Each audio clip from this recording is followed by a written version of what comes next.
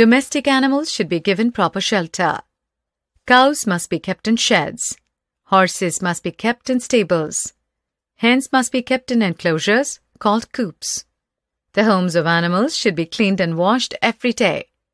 The utensils used to feed animals should be kept clean. There should be adequate moving space for animals.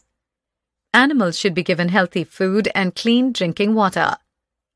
Cattle reared for milk and those animals which are used to do heavy work should be given a proper diet containing oilseed cakes, grains, and cotton seeds.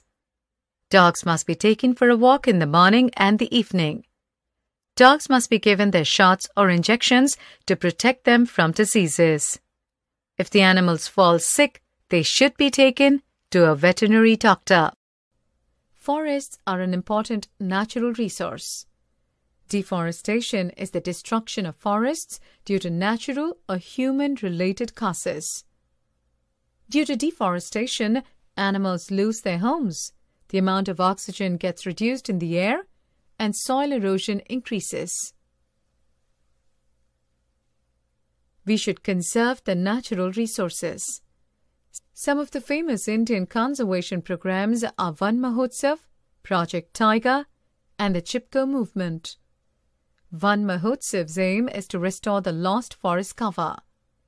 It is celebrated throughout the country in the first week of July every year. The aim of Project Tiger is to identify and restore the natural habitats of tigers. It was launched in 1973. The Chipko movement was launched in the 1970s. It was aimed at preventing the cutting of trees in the Garhwal region in the Himalayas.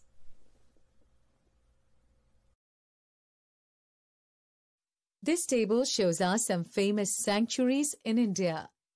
A sanctuary is a place where animals and birds breed and are protected. The government has set up national parks and sanctuaries where animals are protected.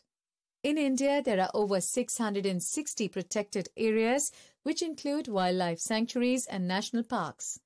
Many more sanctuaries are being planned to protect wildlife and prevent many species from dying out. A zoo is a place where animals live in an artificial habitat.